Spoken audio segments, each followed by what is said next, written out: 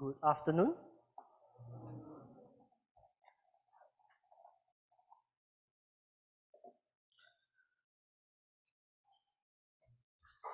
Okay, before we begin, let's pray.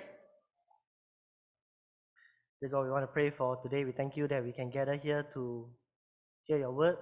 God, we pray that as we study your word, you speak to us. Help us to recognize our place before you. And God, we pray that we learn to live life that is humble, obedient, and trusting in you. So God, I pray that you be with us this morning. We ask all this in Jesus' name. Amen. When we encounter difficult situations in life, we often want answers, solutions, or maybe a way out. Sometimes after we toil and toil, we may find an answer or we may find a solution. And we realize that we simply needed to look in the right place. And then we ask ourselves, how come in the first place we didn't just look here for the solution? So recently I heard a story. I had some family friends come and visit my parents.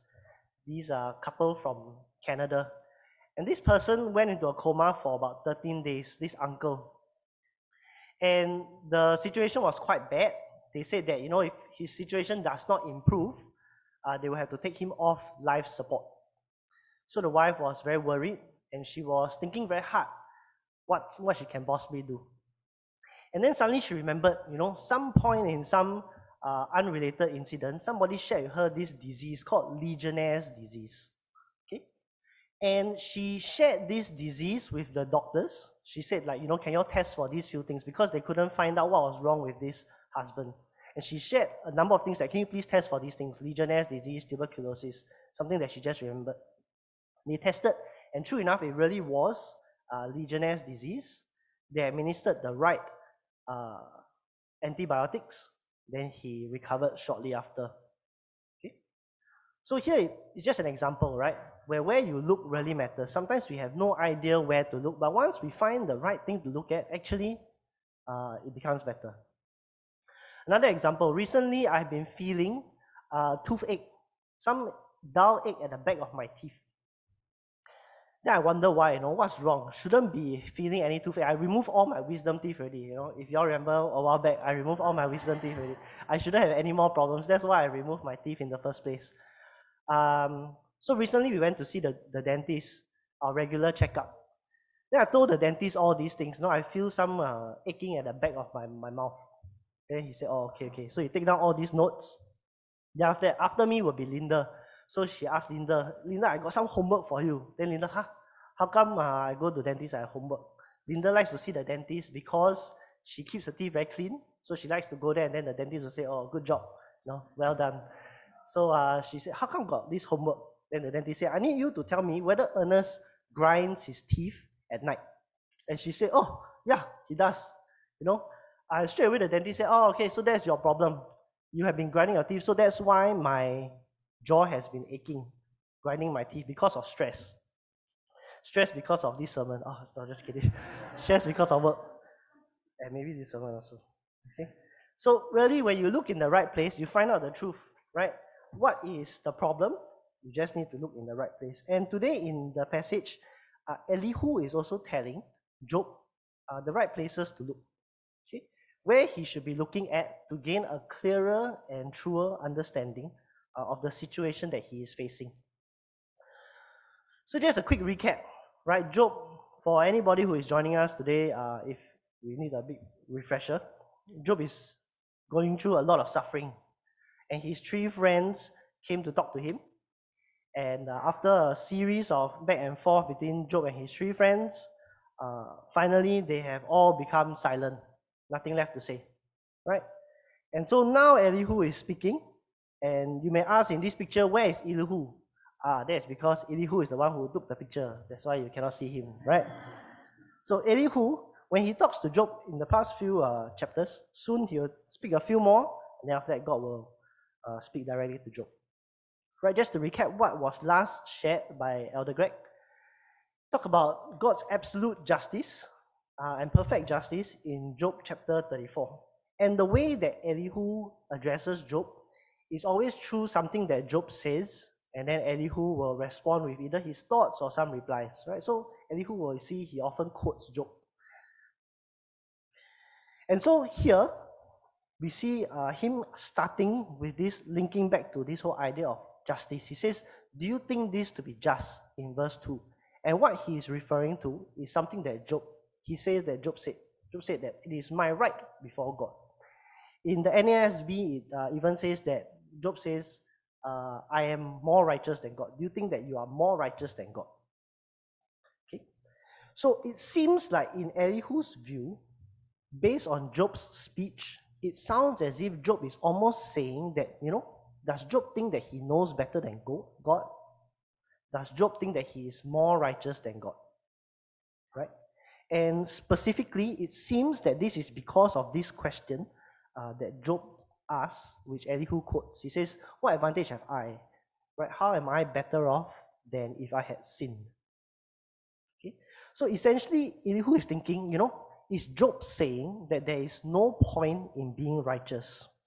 Right? Is there no point in being righteous? And why he says this is that it seems like being righteous, according to Job's mind, it doesn't have any benefits. Typically, when you are maybe sinful, you're wicked in this world, you might get ahead in life. You take shortcuts, you lie, you cheat, you get ahead. So what benefit is there to being righteous? Maybe in Job's mind, being righteous at least gives him a hotline, a direct access to God, such that when he speaks to God, he expects that God should at least respond to him because I'm a righteous man. But it seems like this benefit is not extended to Job because in all his suffering, God has been silent. So what is Elihu's solution to Job? His solution is, he tells Job that you need to look up. Okay, you need to look up. What does that mean? He says that he answers to both Job and his friends, okay, because quite likely they too can learn something from this. He says you need to look up. Look to the heavens and look to the clouds. So this was a picture that I took just outside. You can feel the heat coming down from this picture, right? Recently has been very, very hot, And his example is that when you look up, you are reminded of the clouds and the heavens and how you can do nothing to affect them. How nice if everywhere I walk, I can drag the cloud with me and then block the shadow just nice as I'm walking, I don't feel any heat. How nice if just before I play my football, I can call the clouds to block the sun just from 3 p.m. to 5 p.m., no sun, and that'll be great, right? But of course, even a child knows that this is impossible.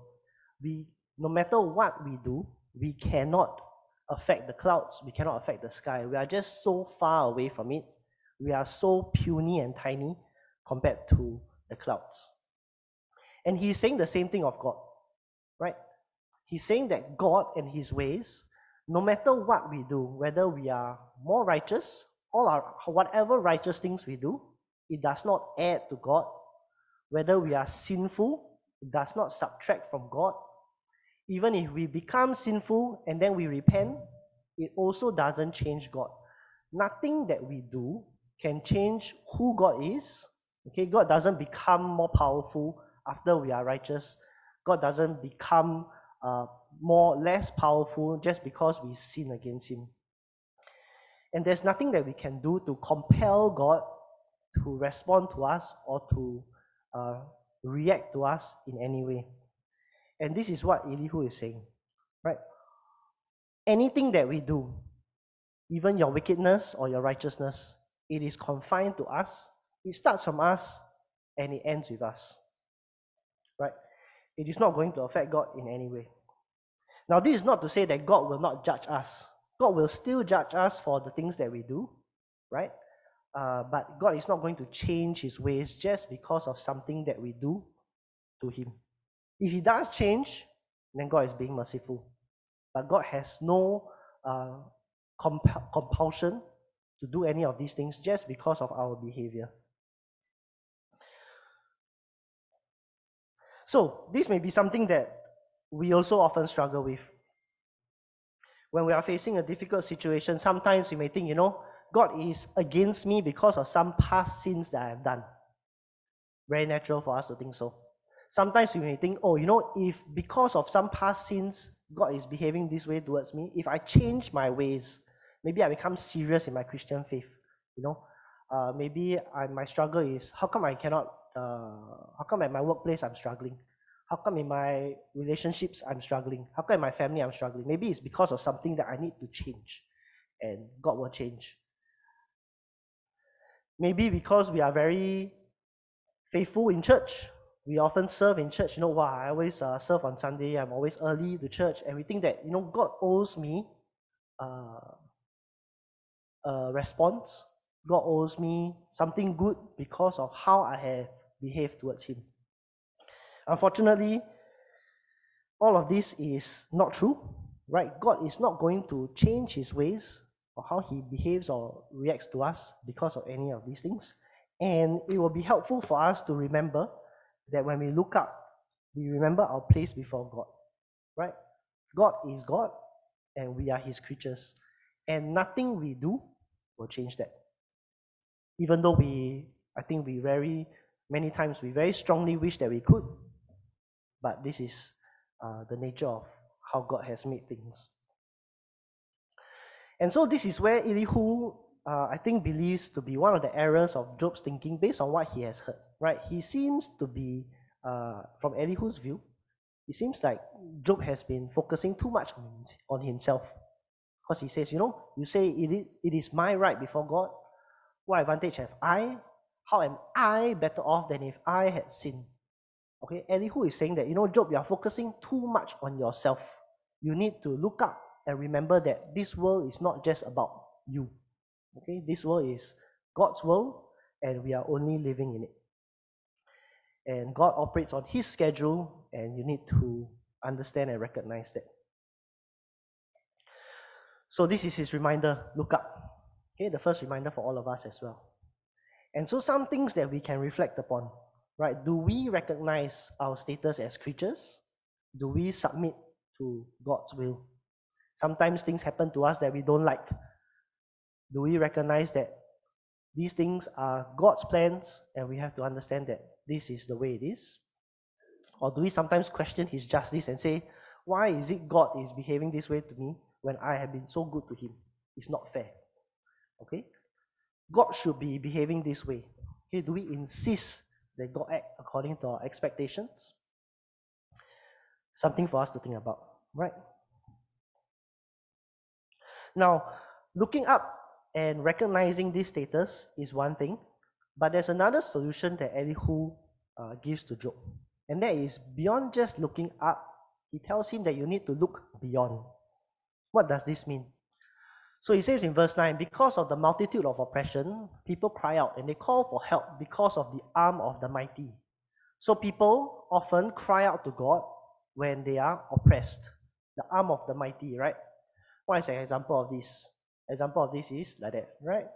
This child, Caris, is crying out because a very strong arm is holding on to her. And she's like, oh, I'm in agony. Please relieve me from this agony, right? Sometimes we feel this way.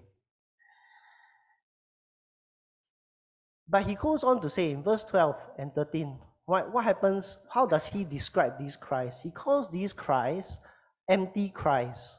When they cry out to God, God does not answer. Okay? And God, he even goes as far as to say that the Almighty does not even regard these answers. This does not mean that God doesn't hear. No, God hears everything. But God simply is not responding to them. Okay, God is not giving heed to them. And he says that it's because of the pride of evil men. But why? What makes these empty cries so empty? What is the whole problem with these cries? The question is because when we think about it, when we cry out in our suffering, when natural humans go through suffering, okay, it is very easy for us to cry out, right? This pride of evil men, what is it? Think of this situation again. When the baby is in agony, the baby is crying out for help.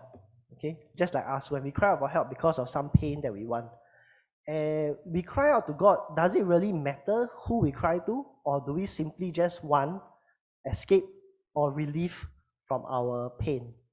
Quite often we simply want escape or relief, right? It doesn't really matter who we cry to. We're not crying to God for God's sake, right? This baby may well be thinking of, Guan Yin, okay, Buddha, Christian, Indian temple, or Mother Mary, or it doesn't matter, right?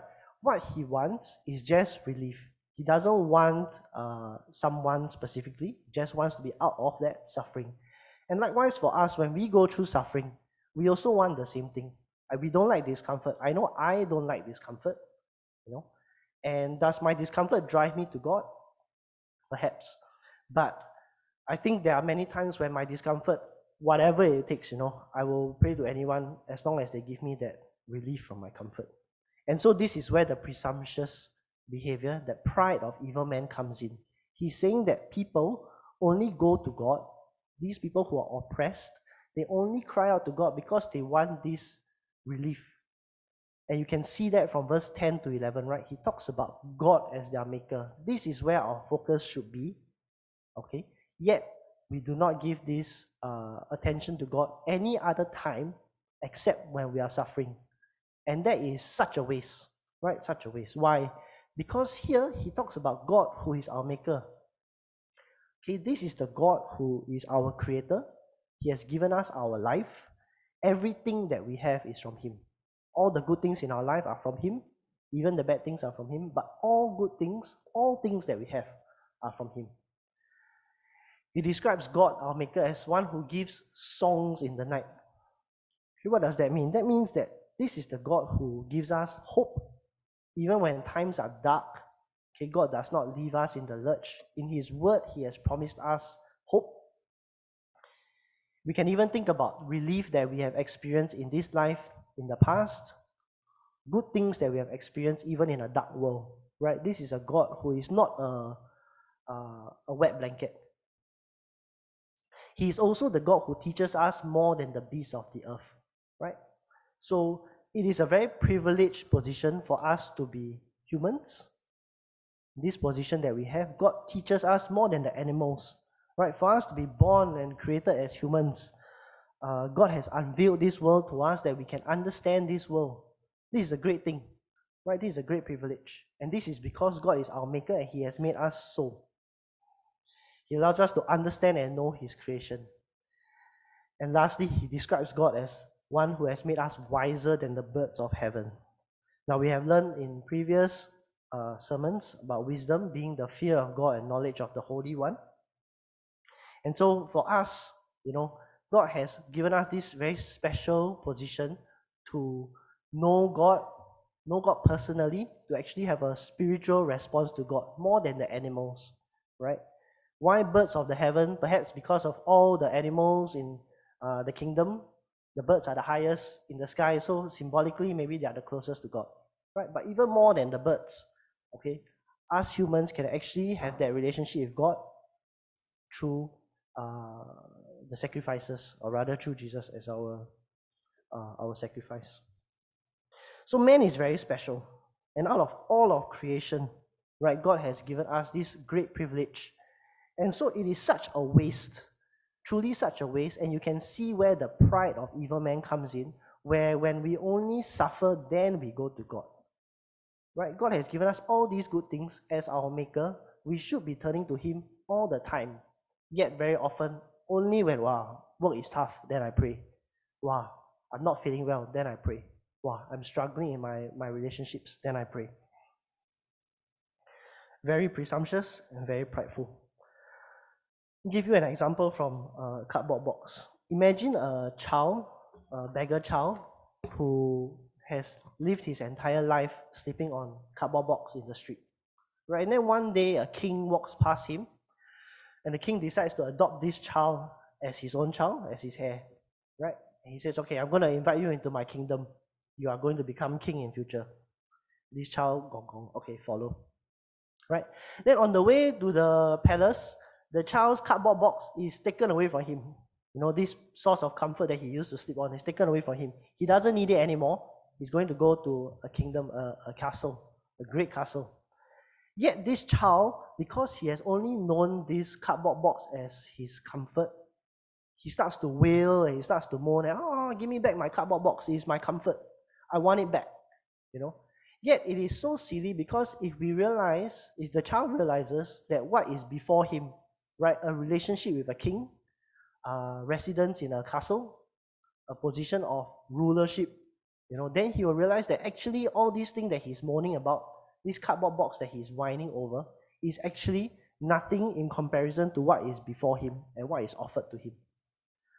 Likewise, for us, when we only turn to God in our suffering, it is such a waste because we have so much more that we can enjoy and appreciate of God, so much more that is before us when we have this real loving relationship with God.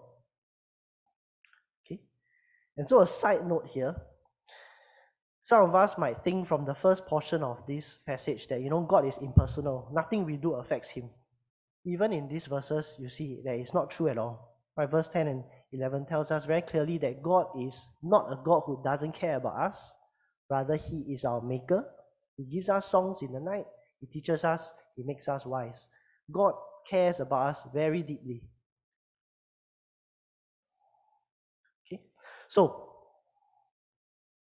this is truly a reminder for us to look beyond this physical world and look at this eternal reality of God.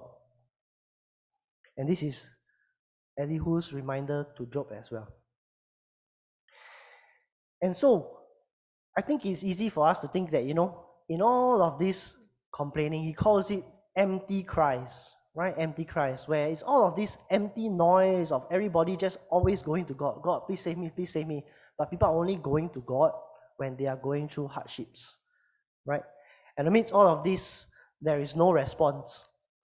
And the truth is that it seems like there is no response, but if we really look, okay, we really understand what is happening, we will see that God's silence is actually very deafening, so much so that it is actually for our good. Right? God is pointing us to actually look beyond. Stop complaining about these small, simple things like cardboard or whatever, when there is something so much better, an eternal reality that is so much greater before you. Why are you moaning about these small things? And this is where, in the last portion of today's passage, Elihu wants to drive home the message to Job. He wants him to look closely. Look closely at your own situation. But I have presented these things to you. I told you to look up, tell you to look beyond. Now I need you to look closely at yourself. So earlier, Elihu had given Job 2 warnings. Right? First of all, he said, don't be presumptuous. Okay? Don't think that when you look up, don't be presumptuous, right? Don't think that God will change just because you are more righteous or more wicked. God is not going to change. This is the first warning. Second warning is don't make empty cries. Don't be like those men who are prideful, okay, who only speak to God when they are in hardship. Okay, don't do this. God is more than that. God should be our focus. Look beyond your current hardship. Look beyond yourself and start to see God. And so now he says that, these are the 2 warnings. In the last part, it says these are the dangers that you are facing, Job. He says how much less whether God will listen to you. If God is not even going to listen to these prideful, evil men, how is he going to listen to you? He says that, Job, when you start to take God's silence to mean absence, because Job says, I do not behold God. When you start to say that, my case is before God and I'm waiting for God to respond to me, it is a very dangerous thing for Job to say because he is starting to sound like he is very impudent. He's starting to sound like he is very proud, more proud than these people, because he's saying, God owes me an explanation. God owes me an answer for what I'm going through. He says, Job, be careful. Before you start to actually make this error, be careful. The other thing that he's saying is that, Job, be careful that you do not sin in your speech. He says in verse 15, right? You think that just because God oversees transgressions, God does not punish the evil man. Do you start to assume that this means that God is apathetic? God doesn't care? God doesn't care about you? If so, then because Job might think this way, he starts to talk more and more. He starts to complain more and more. He starts to bring his arguments before God more and more. Then this is the danger of speaking very thoughtlessly and multiplying his words without knowledge. And he says, Job, you are in serious danger of this if you continue doing this. Right? So, if this is the danger for Job, then the truth is that Job has truly misjudged his situation. Right? He has misjudged his situation. And what he needs to do, according to what Elihu is saying, is that you now need to look closely at your situation and don't judge your situation wrongly, such that you respond to God wrongly. And how do you look closely at your situation? You need to look up and you need to look beyond. Right? You need to look up and you need to look further. So, if Job starts to understand these things, what does it mean for him to do? Okay, what does it mean for him to do? To look up and to look beyond. How can he see that he should always be seeking God, his maker, someone who is so much loftier than he? How can he do so? So, some practical steps for us to learn from for today's passage as we learn to also apply this whole principle of looking up and looking beyond. So something that we can do to look up is to recognize that we are not the center of the universe. Okay? By praying regularly, we start to recognize that our lives are at the mercy of God. Okay, we are mere creatures. And praying means that it is not just a whole list of shopping list of requests. Right? We are not just presenting our wants to God non-stop. Right?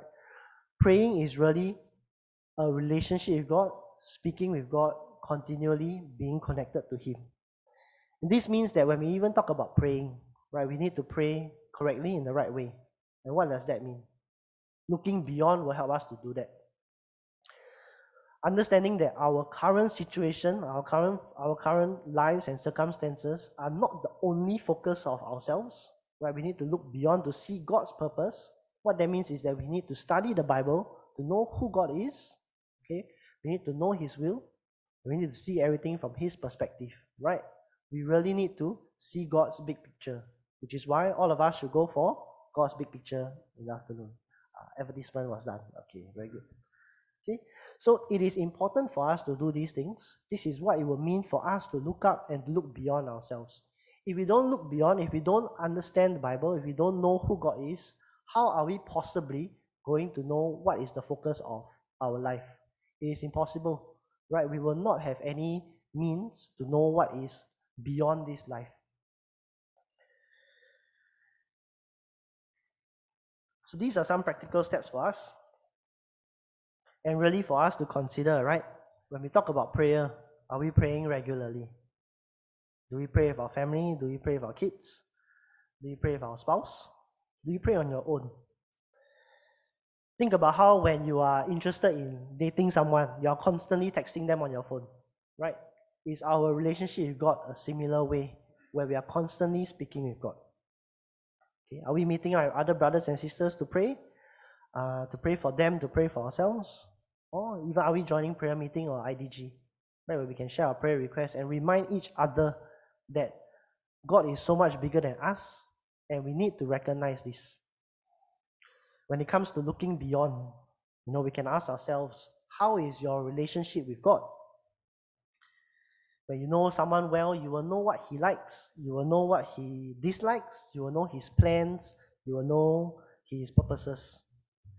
When we regularly read the Bible and make use of these opportunities that we have, okay, this is how we will truly learn to see beyond this life, see beyond our hardships, see beyond our current circumstances. Okay, and it will help us to see the true center of the universe, right? Not us as the center of the universe, but the true center of the universe. So going back to this, when people go through hardships, they often make empty cries to God, empty noise. And Elihu is telling Job, you are in danger of doing this, making empty cries to God.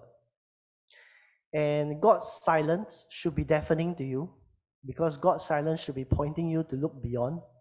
And yet, if you don't, right, then you are also in danger of ignoring God and looking beyond what you should be looking at. And so this is a reminder for us, this is a warning for us. If someone like Job, someone as upstanding as Job can fail, then how about us? Do we have a hope? Of course, the answer is yes, right? So Job might be close to being guilty of empty cries and ignoring a deafening silence. But for us, we have someone who is our hope. Jesus, his cries were not empty, right? Reminder from Luke chapter 22, verse 42. It says, Father, if you are willing, remove this cup from me. Nevertheless, not my will, but yours be done. So Job is in guilty or in danger of making these empty cries. We can remember that we have a hope, we have a Savior who called to God in his suffering, yet did not focus on himself. Jesus looked up and recognized that he is seeking God's will. Okay, this is our Savior, someone who is so much better than Job.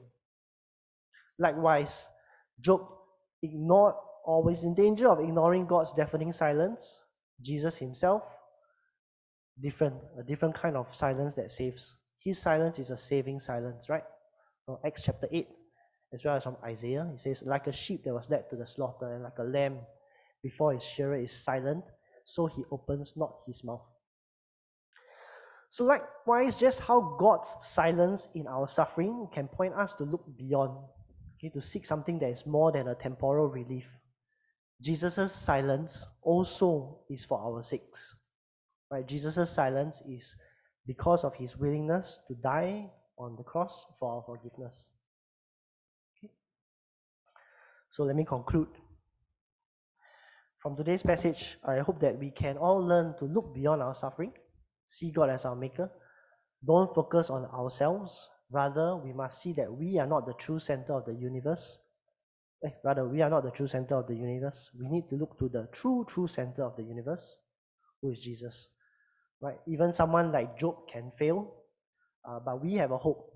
Right? We have Jesus, our hope, an eternal hope that when we look beyond and we see Jesus, it will give us a hope for any suffering that we can go through, any pain that we can currently experience in this life. Maybe I give us a few minutes to reflect on today's passage. Think about the difficulties that you face in this life, the times when we fail to recognize our status as creatures before God, and also when we focus on our own agendas and we forget God's purposes. Let me take 1 to 2 minutes to reflect on this, then I will close in prayer.